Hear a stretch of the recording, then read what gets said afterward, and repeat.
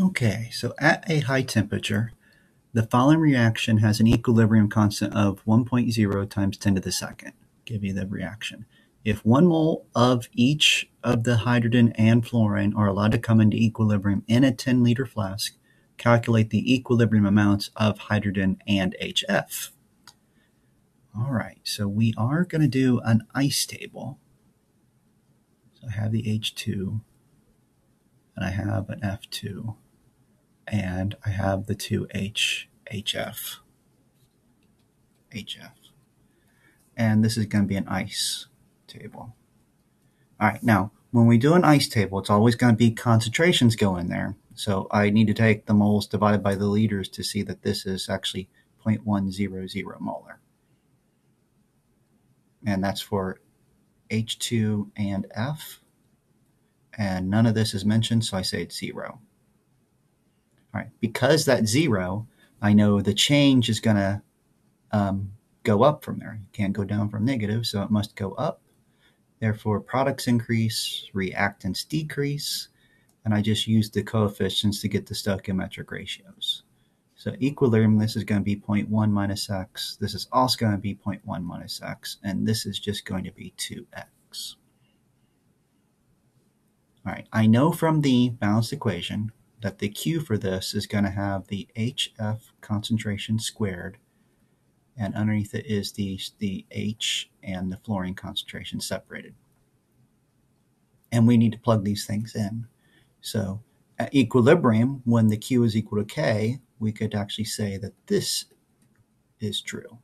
1 times 10 to the negative, 1 times 0 times 10 to the negative 10 to the positive second is our K. And at K, we are at equilibrium.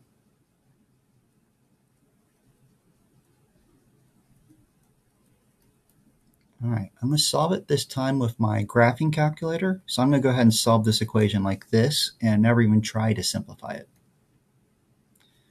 All right, so what I mean by put it in like it is, I'm just going to put my right side of that equation directly in here and then move this over to the right so the left has just 0 on the side because that's how we make a plot. So I need to do 2x squared times 0.1 minus x on the bottom and another 0.1 minus x on the bottom. I do that rather than divide because it seems like it sometimes messes up when I do that divide. Something with the order of operations I'm making a mistake on, but if I do it with the negative ones, it likes my calculator skills more. And now I'm just going to move this over to the right by subtracting it.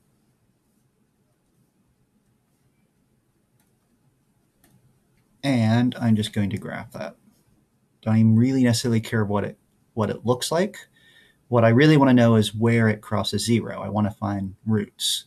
Now, in a case like this, where we're solving a polynomial, there are obviously multiple roots, but the one we care about is something larger than 0. And I know that because if it's 0, nothing really happens. But it can't be larger than 0.1, because if it's larger than 0.1, this would become negative, and we can't have that. So that's what I'm going to look for. I'm going to just calculate A0. My left bound will be 0. My right bound will be 0.1. And my guess will be 0. I'll have it start guessing there. And it goes along, and it found an x at 0.0833.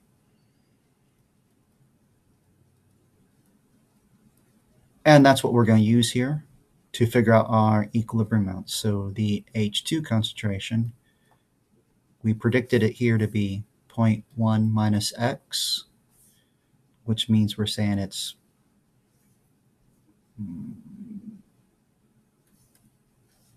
0.1 minus 0.0833. We're saying that concentration is 0.0167. And the HF is twice that. So 2 times 0.0833.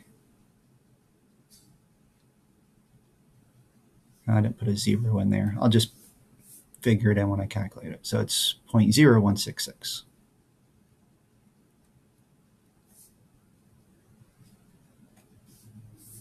Yeah. And that gives me my answers for both those.